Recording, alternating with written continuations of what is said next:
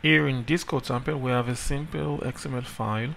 The root element is library and it has child book elements.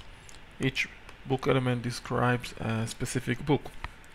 Now when I execute this code sample,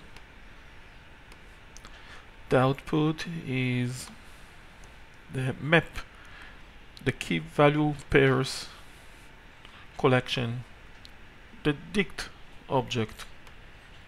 Let's overview the code and explain exactly what happens, and in order to do it, let's place a breakpoint, and instead of running, let's use the debugger.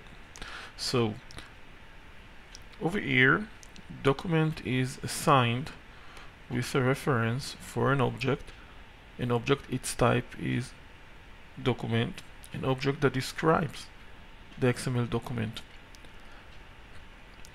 Now over here, mapping is assigned with a reference for a dict object, and here we have a for loop that iterates the returned value when calling get elements by tag name on the object that represents the entire document. Now if we take this expression and over here add it to the watched expressions, then we can see that calling get elements by tag name actually returns an object that its type is node list. A node list object is actually kind of a list of node objects that represent, let's say, elements, as in this case. Here, this expression is actually a node list, which is kind of a list of node objects that each one of them represent a specific book element. Now when this for loop is executed, each iteration notebook is assigned with a reference for an object that represents a specific book element.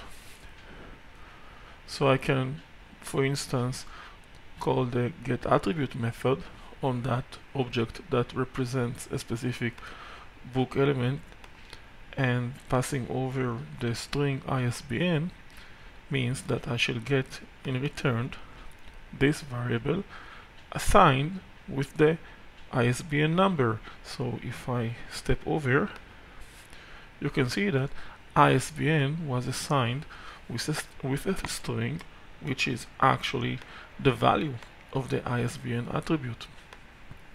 Now over here I invoke the get elements by tag name passing over title in order to get a node list object that holds references for objects that represent the title elements.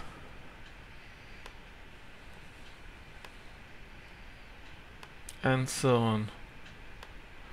So over here I can actually iterate these objects that represent the title elements, and each time I get a specific title element on focus, meaning each iteration node title is assigned with a reference for an object that represents a specific title element.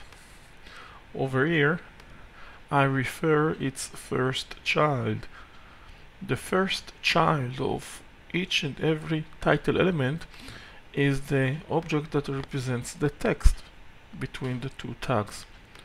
So I can then just refer the data attribute and get the title itself, the text itself. Here I just add to the dict object key value pair. The key is ISBN, the value is the title itself. So when we execute this code sample,